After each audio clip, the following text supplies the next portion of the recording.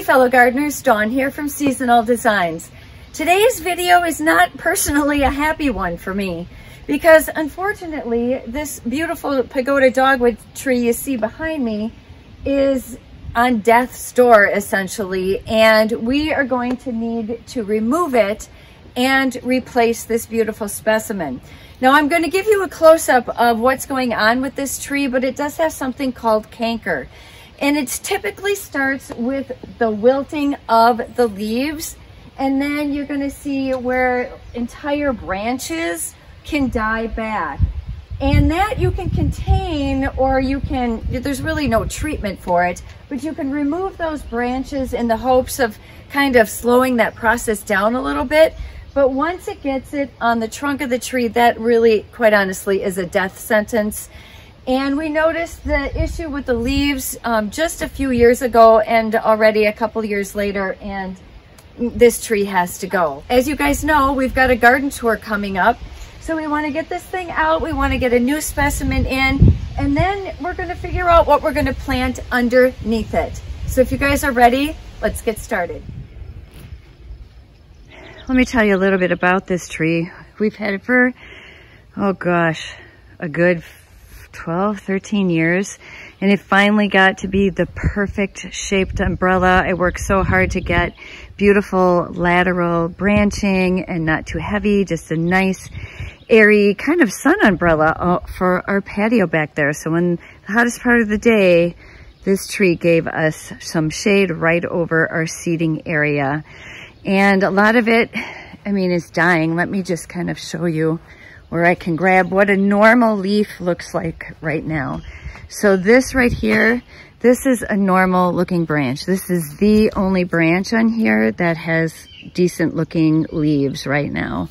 Otherwise, all of the branches look like this, or they look like this one here, where you can just see the foliage is just not doing well.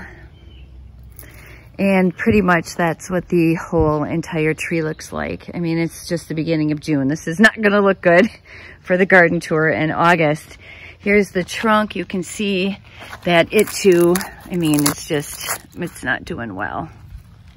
So the first thing I'm going to do is I'm gonna remove all the mulch. There's a really nice layer of mulch under here. I'm gonna take it and put it elsewhere in my garden.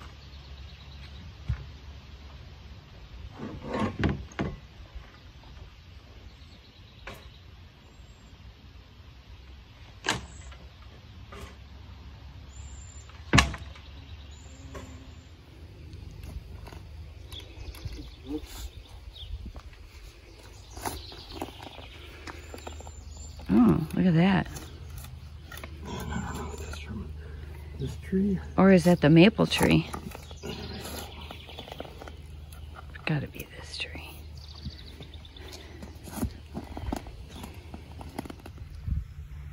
Well, it does have some significant roots in here. Oh boy, some of these are big. This thing is going to be a monster to get out.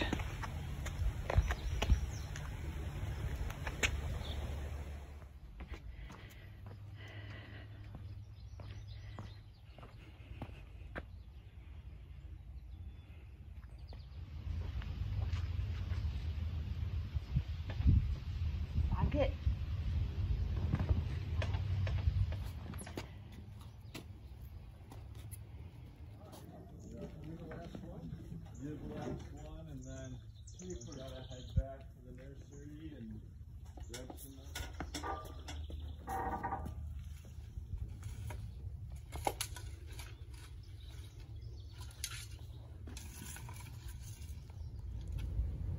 So interesting thing, the place where we purchased the tree, landscaping, actually a nursery, you have to leave the burlap on, the rope on, and the basket on.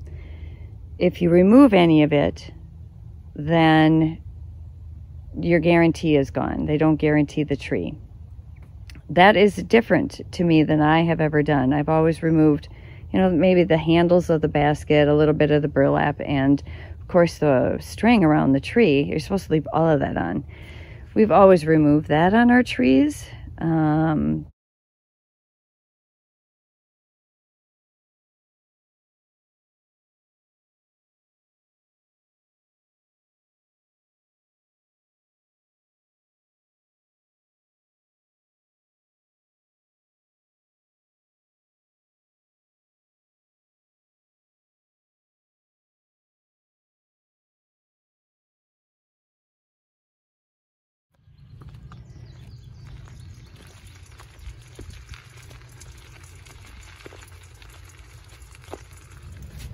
Well, as you can see behind me, the red bud is in and it looks beautiful. And this year I'm going to just underplant it with annuals because it's already almost the end of June. I need to get something in there that's going to get going and it's going to look good for the garden tour that's coming up the beginning of August. So annuals this year are my best bet. And if I really like the way it turned out, maybe I'll do annuals for a couple of years until I get tired of that, and then maybe I'll think about what sort of perennial I might want to put under the tree. But let me show you what I'm using this year. This is osteospermum called Bright Lights Yellow, and it is just a really pretty bright yellow color on it. I thought it would pair well with this calibrachoa, and this is called Bumblebee. It's a hot pink color and it has a pretty yellow center to tie into that yellow osteospermum I just showed you. Then I'm adding a white. This is compact white lobularia, and I have a bunch of those. And then I'm also adding this sweet potato vine. This is Sweet Carolyn, so it's not going to get enormous, but it has that really pretty lime green color that I love.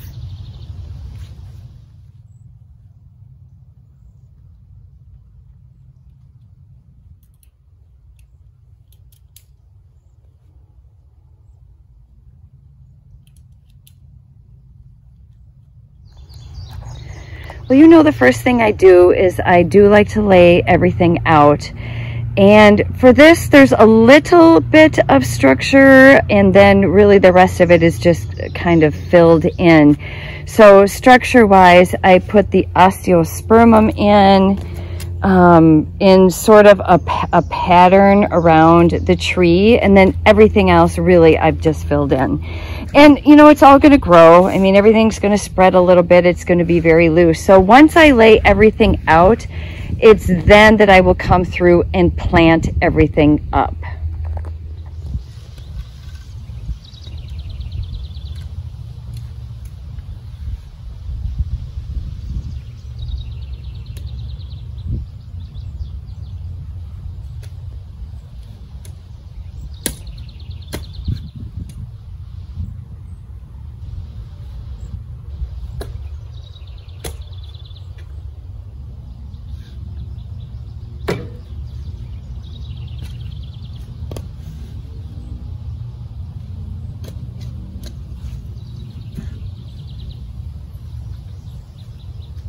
That is just so much better than I expected it would be.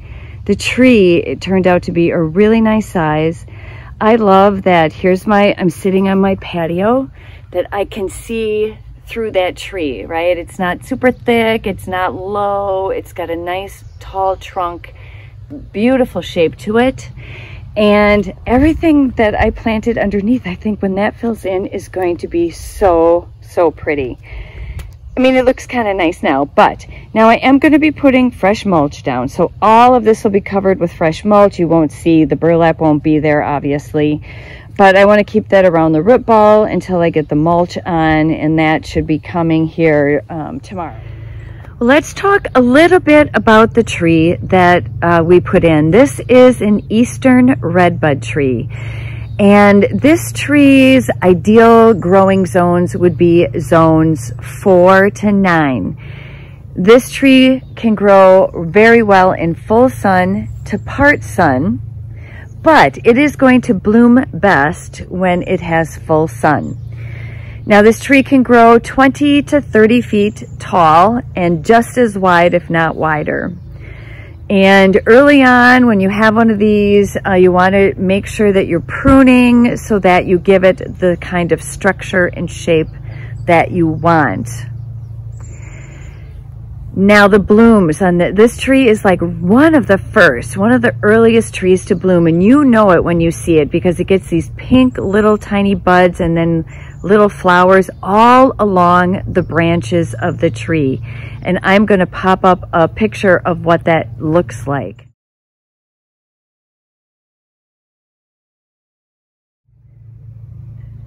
This tree does well in moist, well-draining soil, and it really doesn't have a lot of insect pest issues, but it is susceptible to 2 diseases. One of them is verticulum wilt, and the other one is a canker, and I'm not going to say it right, so I'm going to put the name up, but it's Batra soifia, and I may say that incorrectly, and I apologize. So those are 2 things that can affect the red bud. Now, what we have done here, because this tree really is in an open area right off the patio. Excuse the mulching wheelbarrows back there. I just got done mulching here underneath the tree. This tree is facing, this really faces southwest, and we can get some good winds. So it is really important that you stake your tree until it has a chance to establish itself. My husband has staked it. It's not super tight, but it is going to give it some support should we get some significant winds. This thing already, this first day it was planted, had to deal with some significant winds and a storm. But it still looks good. All the leaves are on, and we are hopeful that this is going to be just absolutely beautiful when it blooms next year. Now, the leaves on this tree, when they come out, they are tinged with a little bit of red, and then they turn a really pretty deep dark green, and they are almost heart-shaped. So really pretty foliage on this tree. That is going to be it for today's video. When life gives you lemons, you make lemonade, or when Mother Nature takes a tree, you got to replace her. Thanks guys for watching. We'll see you in the next one. Take care.